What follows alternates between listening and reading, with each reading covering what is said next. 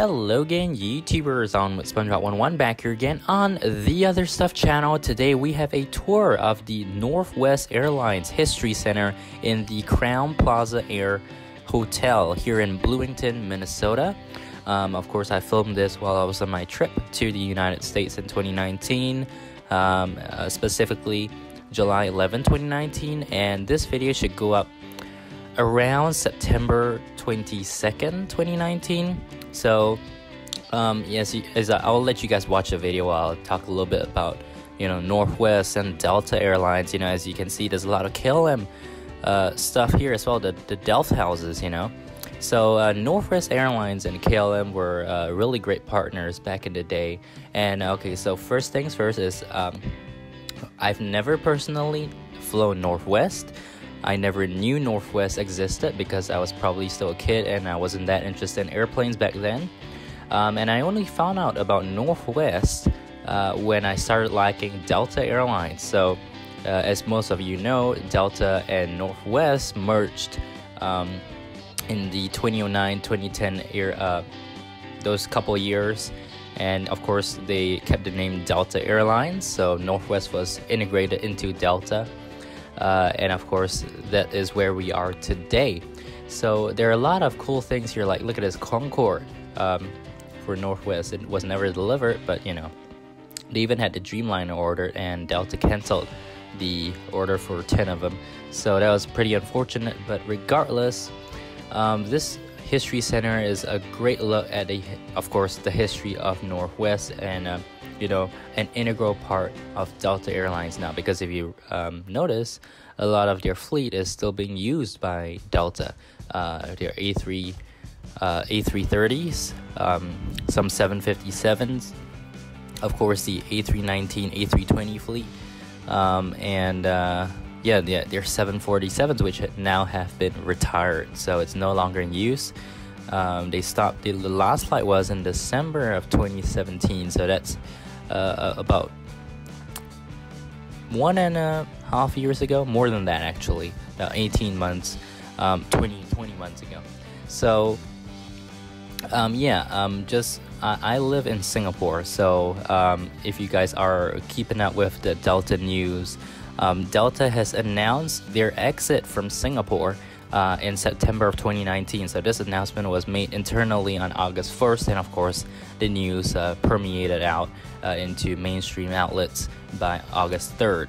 Even the local newspaper here in Singapore put it in the papers, because Delta has been in the Singapore market for, well, almost 10, I would say 8 to 9 years, because preceding them was Northwest. So basically Delta took over the Northwest service from Singapore service from Northwest and continued operating it after they merged back in 2010. So Delta used to use the 777s. At some point, I believe they used the A330 for a really short time, and then they moved over to the 777 again for the bulk of 2013 to 2015, and then they started using the 767-300ER, which is what you'll see on this channel. Because I've taken 4 trips on the Singapore-Narita Singapore leg, and all 4 times it's going to be on the 767-300ER. So and unfortunately that's how it's going to end. The last flight will be on September 22nd, 2019, of course, with this 767-300ER. And of course, looking here in this video, you can see a lot of Northwest's legacy. Of course, they were pioneers in the Trans-Pacific air service, right? They had the flights to the Orient back in the 1950s, 1960s, 1970s. In fact, Tokyo-Narita was, of course, the Asia hub, which is now literally non-existent. In fact, part of this whole cancellation of Singapore service was the entire shifting of the hub from Narita to Haneda, and even when it shifts over to Haneda, it's only going to be US Tokyo routes. It will no longer have intra-Asia routes. The Manila flight, for some reason, is being kept, but it'll be shifted over to Seoul Incheon. So folks from the Philippines can connect on to the U.S. On the 4 Delta flights: Detroit, Atlanta, Seattle, not Los Angeles, Seattle, as well as Minneapolis, St. Paul, or on other Korean Air flights if they choose to. So unfortunately, the Singapore station is going to be completely closed, as of what I've heard so far. And of course, I'm making this video way in advance. It's still August. It's August 5th actually when I'm making this video, and it's really upsetting actually because there's so much history behind this route from Narita to Singapore. Of course, Northwest starting this service back in the 1960s.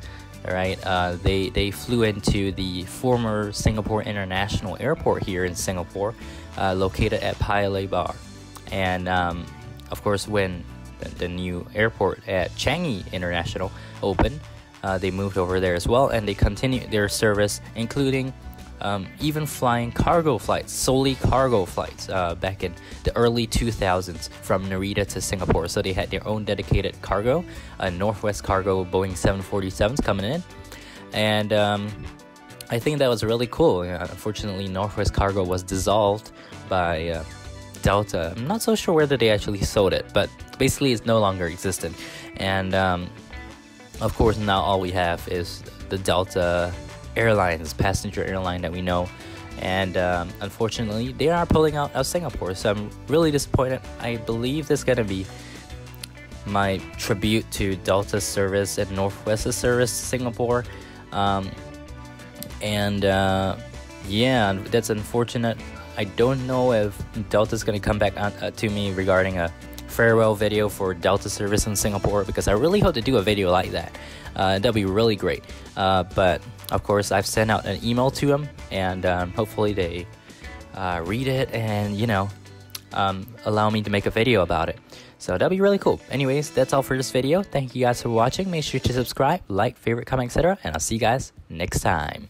See ya.